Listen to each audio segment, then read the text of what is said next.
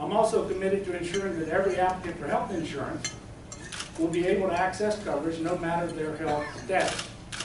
Now, we know from the conversation all across the country and over the last several years that support for the protection for those individuals with pre-existing conditions is nearly universal. We know that nearly 850,000 Louisianans actually have a pre-existing condition.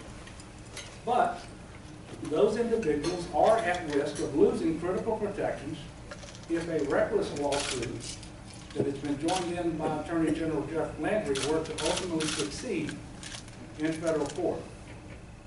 So we want to take action here in Louisiana to afford protections to the people here and basically preserve the status quo in terms of the protections of individuals with pre-existing conditions.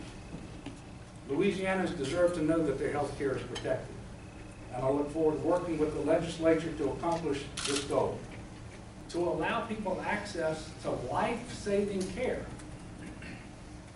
by being able to go to primary care physicians and be diagnosed with diseases and other conditions long before they get so serious that they have to go to the emergency room, which is the most costly, least effective way to treat these individuals. And in fact, it is impossible to manage disease through the emergency room.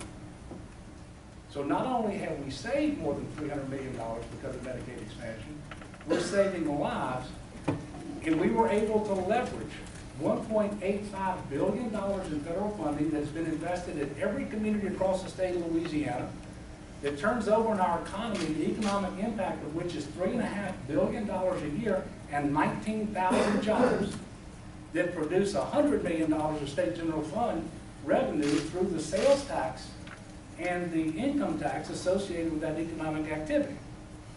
So while it didn't cost us any general fund on the one hand, it's producing $100 million in revenue on the other and 19,000 jobs. So for every reason that you might possibly fathom, Medicaid expansion was the right thing to do. And these are our working poor brothers and sisters in Louisiana. And the same Catholic Christian faith that tells me that being pro-life on the issue of abortion is right also tells me that Medicaid expansion is a pro-life position.